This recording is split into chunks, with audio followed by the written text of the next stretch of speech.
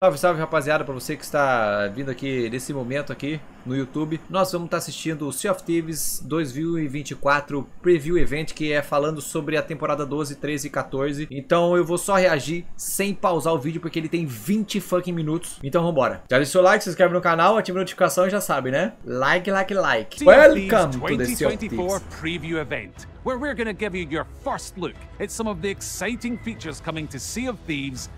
Ah, beleza, eu gostei disso já. Já gostei disso. Isso daí eu vi alguma coisa. Caramba, que lá é Reapers Without, eu não posso pausar. Oh! Assassin's Creed!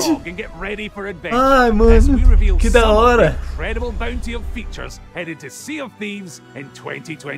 Da hora. Eu vi o Yoda vendo isso hoje, cara, e eu falei, não vou ver. Sea of Thieves is a pirate sandbox adventure game where players create those stories together. And in the world of Sea of Thieves, there are tools and items that may seem simple on the surface, but when they're in the hands of real players who are playing in their own way and bringing their creativity, it really showcases that the sandbox is more than the sum of its parts, as it creates these memorable stories. This year, in 2024, nosso foco é oferecer a você mais ferramentas, mais possibilidades. And with that freedom out on the waves, give you the possibilities to have these amazing moments and really changing up the core moment-to-moment gameplay of the sandbox. Hi, Mike! Mike é meu amigo. Temporada 12, vamos ver o que vem por aí. The kind of main aims for Season 12 are about mixing up the meta and how players enjoy all of the different aspects of Sea of Thieves. So as part of Season 12, we're going to be adding 2 new weapons and 3 new tools for players to use. The kind of main aims for Season 12 are about mixing up the meta and how players enjoy all of the different aspects of Sea of Thieves. Vamos ver de novo então? So Quer ver de novo? Season 12, we're going to be adding 2 new weapons and 3 new tools. 2 new weapons and 3 o quê? We haven't really delved into since launch is adding new weapons. Beleza, isso daí das armas eu tô ligado. Weapons that give you new tactical choices and strategies out there on your adventures. So in Season 12, we're going to be adding the double-barrel pistol. Olha que da hora. O hit reg vai comer solto. Type of pistol weapon where you can fire 2 shots individually before you need to reload, or you can charge them together and release them at once for a more powerful shot. Caraca, vai ser EK? This new weapon archetype that's a bit shorter range but a faster fire rate, but perhaps not as powerful or damaging as the flintlock pistol. But then it has Rapaz, se for 50 de dano igual a pistola, acabou, né? The charge shot to release 2 pellets at the same time. Pô, é legal, tá? That double barrel é legal, hein? with another weapon like the cutlass, for example, for a finishing blow can lead to a fast time to kill for a player to be able to. Mas esse PVP tá duro aí, viu? Rapaz do céu. Season 12 also brings in the throwing knives as a weapon. Isso daí vai ser legal, hein? E eles deram spoiler porque tinha emotezinho de faca, né? Also be thrown and used at range as well. You can use it to kind of like stab players with like a quick attack, but that doesn't do much damage. Or you can charge it to like pull it into this kind of que da hora isso! And that'll slow the player's movement down and give this like really high damage attack for if you like sneak up behind players. And then finally it has the ability to kind of flip the knife over, catch it, and then throw it at distance against players. Isso daí é muito da hora, tá? And it'll do a lot of damage as well. When you throw a throwing knife, and if you miss, you can actually go in the world and it'll stick into any of the geometry, and you can just pull it out, and then it'll replenish your ammo. So I think personally, for me, this is really good. É legal, hein? Sometimes I miss, as I'm Cara, sure pra matar esqueletinho que tem que ficar pegando. Ah, se bem que agora eles dropam munição, né? So you get these wonderful moments where a pirate might throw a knife at you, but then you can retrieve that knife and throw it back to them. So it'll really mix up the kind of combat scenarios you can expect out in the world and when boarding other ships. There are 3 new tools in Season 12, the Wind Caller, the Scatter Shot and the Bone Caller. Que é isso? Scatter shot, the way that it's different to a standard cannonball is it's a collection of 4 cannonballs, but they're much Olha, parece o canhão do Skull and Bones, né? Aquele que atira tipo uma 12 assim, espalhado. Really widespread, allowing you to hit a target with multiple projectiles at the same time. Rapaz, mas que porcaria é isso? Just like a level 1 size hole, so like really quick for players to repair, but it can kind of overwhelm a crew quite quickly. Basically, if you get up close with the scatter shot and you can get a few onto your enemy, they're going to have a lot of holes and they're going to have a pretty bad time. What it will do is really eat up an opponent's resources. They'd need to use more wood to repair the many holes that the scattershot puts into the hull. Por esse motivo é bom. So the bone caller is an awesome new throwable that players can wield, and they can throw that on the floor, and when it smashes, all these kind of bones come out, and then skeletons spawn around the player in allegiance to them, and they'll actually fight beside the player against the enemy players. Como é que é? AI. Now you might not be going straight for just a normal cannonball or a chain shot. You might in fact go straight for the bone que da hora caller, isso. so you can have some skellies that are on your side Pois on é, that legal, hein, ship, mano? so messing things up for that crew. You Isso could daí use é fire to massa. fight fire. So if somebody shoots a bone caller across the sea at your ship and they spawn in, if you have your own bone caller, you could throw that down on the deck and have your own Isso daí é skellies legal, go and tá? fight those to take them out for you so that you don't have to. I mostly play solo, and to be able to spawn literally anything that is friendly to my cause while I'm playing is a massive positive. So I'm kind of looking forward to that, and I'm sure that other players will find ways to make use of it as well. Né? Mas é legal. The wind caller is a new horn-shaped shell that players can blow into to summon the power of the winds. So imagine the scenario that you're heading fully into the wind and you're either chasing someone or you're trying to get away from someone. Now you can use Não this tool pode to isso blow não, wind bicho. into Como é que vai yourselves correr and do go even galeão beyond agora? full billow in speed. Players can also use it to kind of knock players back off their ship or on land, so they can kind of target a player, blow into the wind caller, and it'll throw them back into the air. You can use it as a means of propulsion for yourself in the water, but also for rowing boats. So you can either use it while you're in the water swimming and you'll blast along like a really fast water boatman, or you can stand on a rowing boat and blast it out the back like a speedboat, basically. You can put out fires and you can do it quickly. So you can just essentially walk around, your entire ship is caught on fire, and just put out all the fires as you walk around. And they can even use it to like stop their fall damage. Like say you're falling a great distance and you use the wind caller below you, like cushion your fall so you like land safely as well. There is like a finite charge for how long the wind caller can last for, so you have to use it wisely. Com todo respeito. So Season 12 also introduces zip lines onto several of the islands around Sea of Thieves. So you may have seen these as Isso they é legal. Tirolesa era algo que a gente esperava, né? And they're a really Chegou fun no and Monkey exhilarating Island, way uma to dessas. traverse. So it's really cool to be able to bring those to the mas wider também Sea of Thieves world. So we've been looking across all the islands of the Sea of Thieves and looking at the most ideal places to kind of mix up the traversal opportunities within all of the islands to add these zip lines across them. So we've added zip lines to like the outpost to get down to your ship quickly. We've added them to the skeleton forts that allow you to kind of zip line between two positions. É legal, é legal. Isso é legal pra caramba. Skeletons Isso or é legal. get close to Funcionou them when muito they bem. first spawn. Or just general kind of zip lines across the islands for like fast traversal and moving chests around the islands quickly. For example, on Ancient Spire Outpost now, you've got to clunk down some cliffs in order to get to your ship.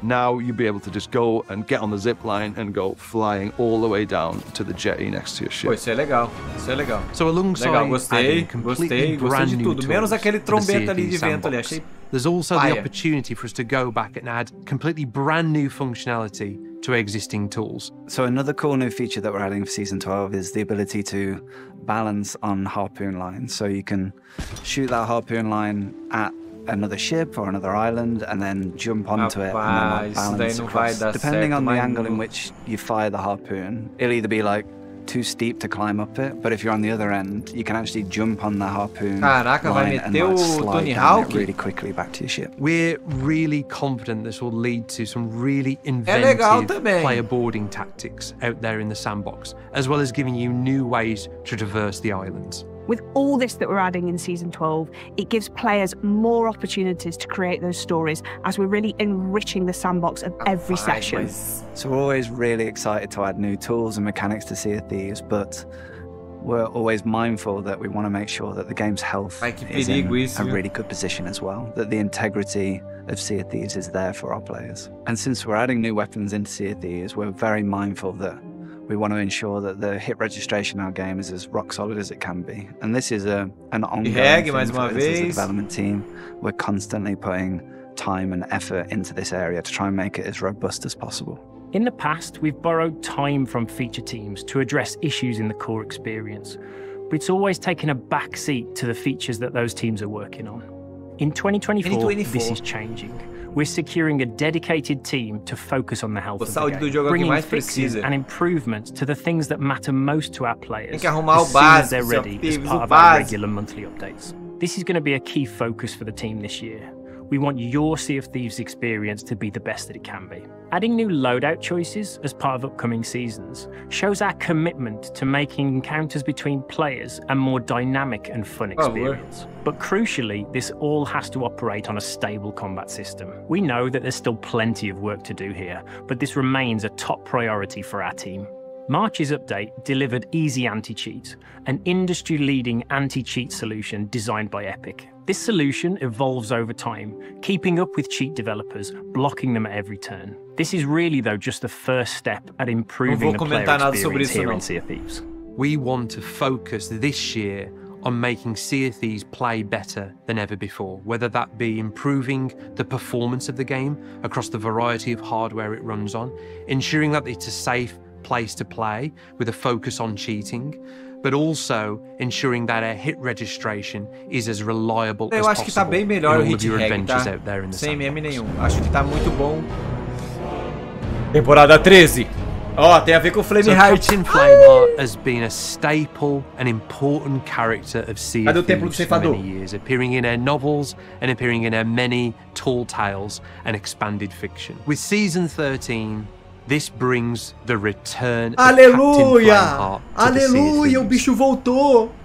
As Flameheart has been resurrected, so has his Burning Blade ship, and it's back in more monstrous and terrifying form than ever before. So we've reimagined it for season 13, and it looks incredible. It almost looks like a living entity itself. So traditionally, world events have been at set locations throughout the world. The Burning Blade is a little different. The Burning Blade is a ship, and therefore moves around the world. But the twist is, when you've defeated the ship, you have the option to board it and pledge yourself and your crew to Flameheart, enter into his service, and become the crew of the Burning Blade.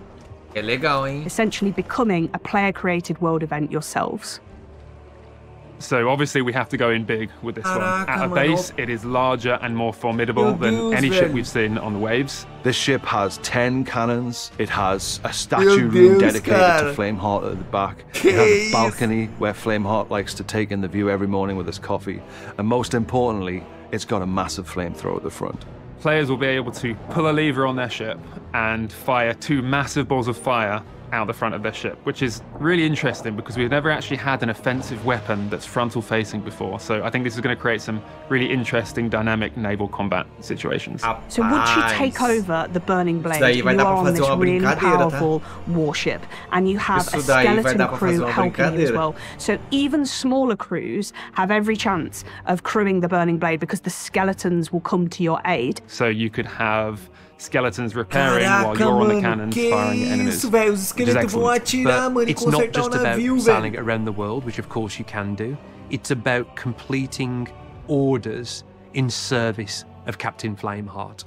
So around the world, there'll be numerous skeleton camps. You'll notice the Reapers have been conducting excavations on the surface, and they've been dragging up all sorts of ancient artifacts and ancient secrets from below the surface. Underground, there's basically a chamber with a prism that the players can control to draw out constellations on the ceiling in order to help the ritual come to completion and get that knowledge of the ancients. Each of these temples contains the secrets of the ancients, secrets that Flameheart wants ativando a lore do Sea of Thieves, né? And as part of taking control of the ship, you'll be able to sail around the world, visit these ancient temples deep below these skeleton camps, engaging new puzzle gameplay, discover treasures, but what you're really after is the Orb of Secrets, a new treasure artifact that Flameheart wants. Collecting these secrets will add tribute to the Burning Blade ship. The more tribute that you collect, the more value will be aboard the Burning Blade. But you will lose the Burning Blade if it sinks or when you choose to go and cash that tribute into Flameheart. So it's really up to you how long you think you can hold on to it with that risk reward, because everybody in the world is going to be coming for you. They're going to know you're in there and know you've got high value. So it really becomes this dynamic player-created world event with players versus players in the sandbox. So even though you can visit these skeleton camps while in control of the Burning Blade, it's not only tightly wedded to that new gameplay, players can also visit them anytime in their adventures. So should players visit these skeleton camps when they're not the crew of the Burning Blade, the skeletons won't be too happy that you've found a way inside these camps, and you'll be engaging in a combat-focused encounter to discover its secrets. Legal. Se você for sem o Burning Blades, você vai ter que, tipo, brigar como se fosse forte. Pô, mas esse navio aí é uma sacanagem, tá? And whether you're the crew of the Burning Blade who wants to protect it, or everyone else who wants to take it down and steal that value, everything in Season 13 will bring you together. Nossa, muito da hora isso, tá? Mas muito da hora isso, muito da hora. Principalmente pela lore do Sea of Thieves ser reativada, né? So towards the end of the year, we have Season 14, and while it's very early for us to talk about, we wanted to share some of our thinking here because it is totally aligned with this vision for what 2024 can be, this laser focus on the sandbox and mechanics that add to the variety of stories you can encounter in Sea of Thieves. Internally, we're referring to Season 14 as Pirates of Mischief. Sea of Thieves has always had this playful, mischievous, and funny sense of humour. And with Season 14, we're expanding on that. The two main areas that we're exploring are new ways to stealth and new ways to cause mischief in the world. So I think a real aspect of the Sea of Thieves experience that we haven't dived too deep into previously is the idea of being a stealthy pirate. So when you think about stealth in Sea of Thieves and enhancing that, imagine being able to crouch and move around the world silently, or the ability to hang off the side of an enemy ship. When we were having these initial conversations about Season 14, the first thing I thought of was the cardboard boxes in Metal Gear Solid. Could we allow players to climb into chests, and if they choose, they can actually scuttle around with their little legs out the bottom? And also, if they choose to, you know, keep the ruse up, could other players come along and pick them up like a normal loot chest or treasure chest or whatever and take it onto their ship? So another cool thing that we've been working on is the blow dart, which is another new weapon that players can wield from the armory and use that to kind of sneak aboard enemy ships and fire kind of these custom darts into players that will do different effects. So imagine a blow dart that tracks whatever it sticks to, whether that's a ship, a chest, an item, a player. Ones that could potentially like lure skeletons to like a specific position, so you can throw a firebomb in there, or tipo uns dardos que você joga no cara para ele ficar explotado, ou então trigger ele vira specific sound effects, which is quite evil and cunning. Chamariz assim de board an enemy ship and shoot the capstan and it sounds like it's dropping, or shoot the ladders and it sounds like someone's climbing up them. And then thinking about some of the ways that we want to add more mischief to the world, one of these is the idea of traps. So much like the kind of blunderbombs or firebombs, we've been thinking about them being this kind of throwable trap that players can kind of throw into the world. Think of it like a spring trap that players can place on the islands to trap skeletons on a bounty or on a fort, or they could place it at the top of their ladders to prevent players from boarding their ships and get caught in this trap. Along with these, we're also bringing a really exciting new tool, and it's the grapple gun. Olha que da hora, esse daí eu quero ver, hein? Rifle. So it allows you to traverse the environment much quicker. Nossa, isso daí é muito bom, velho. Vai otimizar muito tempo na cena grande, for example. But you can also harpoon items and other players in. So some of the new cool uses we've seen from the grapple gun in our early playtests are, you know, players firing themselves out of the cannon towards another ship to try and board them, and perhaps overcooking it and then using the grapple gun to fire up the deck and propel themselves down onto it, or jumping off their ship to like an oncoming ship and then using the grapple gun to kind of grapple up and onto their ship so that they can board them and drop their anchor or have a fight. Acabou, velho. Vai ter board 100% das vezes, velho. The grapple gun is balanced. It does have ammunition. You'll have arrowheads, and these essentially break off when you successfully use the grapple gun, meaning you can't continuously keep grappling. There is a skill to using the gun successfully and accurately and efficiently. Esse daí é o pai do arpão. So when we think about 2024, we really think about getting to the very heart of what makes Sea of Thieves great. That is your stories, não é por nada powered não, by that mas design philosophy como é que vai lidar com as Season lendas 12, pirata? 13 and 14 Os caras are vão fully conseguir dar boy de exploring that, giving you 100% new das vezes, options, velho. new tools, and fundamentally new possibilities that make this game unique and Não, special. sacrificar o espaço de arma. arma. Look at the year ahead for Sea of Thieves, our plans for Season 12, Season 13 and Season 14. It's kind of making this shift away from these big kind of systemic changes to Sea of Thieves and returning back to the core of what makes Sea of Thieves so special, the heart of Sea of Thieves, about giving players new tools to create new stories. I like it. Nós vamos poder puxar os piratas também, será do barco? Giving players new tools to learn and master. And I can't wait to see what combinations players start settling on before we shake it back up again. While everything that you're seeing today is still work in progress and possibly subject to change in some ways, we will be giving more insights onto how these things are developing Tem que as dar we uma arma a come mais closer puxar to no launch pelo, for então. each of them. With the richness of all these new seasons and of course PlayStation Pirates joining us as well, it is such an exciting year for Sea of Thieves in 2024. Thank you for joining us for the Sea of Thieves 2024 preview event. We hope you've enjoyed this sneak peek at what's coming throughout the rest of the year. There's still a lot more to reveal for these seasons, so keep an eye on the horizon, as we'll have more to share closer to each season's launch.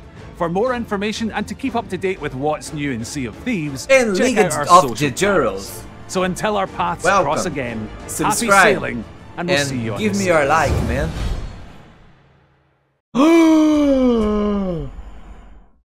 Olha o final, olha o final! Olha o final! Meu Deus, uma coruja!